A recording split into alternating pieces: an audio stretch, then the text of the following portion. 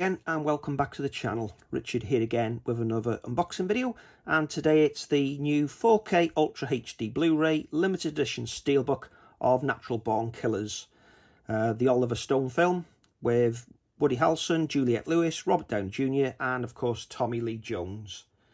This is the USA release from Shout Studios, and I've been waiting to get this from Amazon.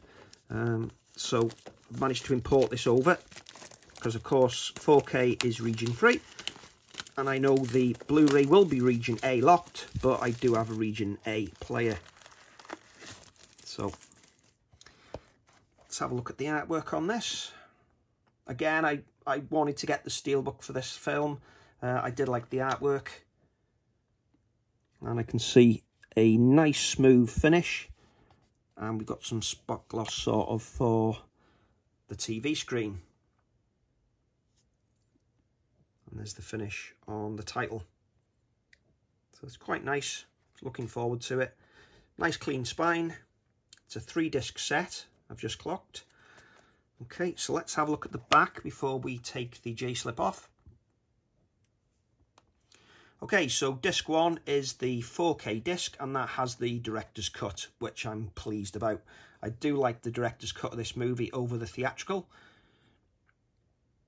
I remember years ago with Warner Brothers when they released this movie, the USA got the director's cut and the UK got the theatrical cut. I think we did eventually get it in a re-release, but yeah, the 4K, really pleased that we've got the 4K director's cut. This is a 4K scan done last year in 2023 of the original camera negative, and it's presented in Dolby Vision. We got an audio commentary from Oliver Stone on there as well. And then disc 2 is the director's cut on Blu-ray with some special features. And disc 3 is the theatrical cut on Blu-ray with more special features. Okay, so it's in the 1.85:1 aspect ratio. The director's cut is 122 minutes long and the theatrical cut is 119 minutes. The 4K disc, of course, is region free, but the Blu-ray is region A locked. Okay, let's take the J-slip off, and we can see the artwork on the back is the sunglasses, which is iconic, of course, for Woody Harrelson.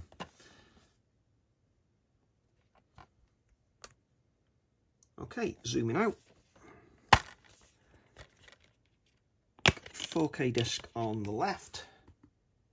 Just pop that there for a moment while I take the Blu-ray director's cut out and the theatrical cut, so we can have a look at the internal artwork.